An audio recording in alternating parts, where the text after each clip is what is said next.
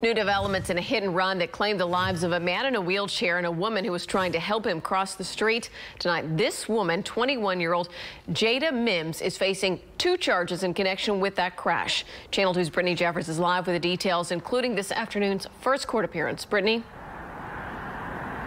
Now, we've learned the 20-year-old suspect in this case is now charged with 2 counts of failure to stop and render aid. I went through those documents that were just released today, and in it says that Jada Mims hit those 2 victims accused of that in this area. It then says that she left and didn't return to the scene until 30 minutes later. On March 30th, a man in a wheelchair and a woman trying to help him cross a busy road in the Heights were hit and killed. Today, Julio Vela's client, 20-year-old Jada Mims, was charged in the death of Leisha Adams and Jesus Perez.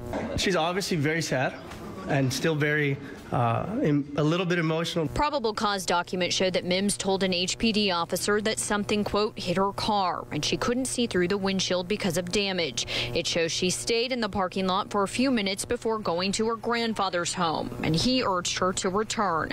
30 minutes later, she came back. Mims's grandfather didn't answer the door when we asked for comment, but a prosecutor with the Harris County District Attorney's Office, Sean Tier, says that leaving is unacceptable.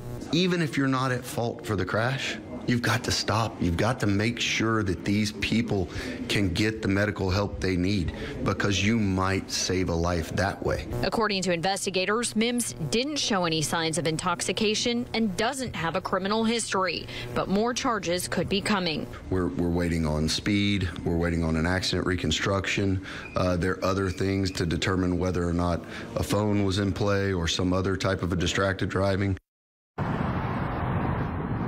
Now, Mims has $30,000 bond. Now, meanwhile, many in the community say that this tragedy is highlighting another issue that they see in the community. And coming up at 6, we're going to have much more on the push that they want to see to help change crosswalks and intersections in the city.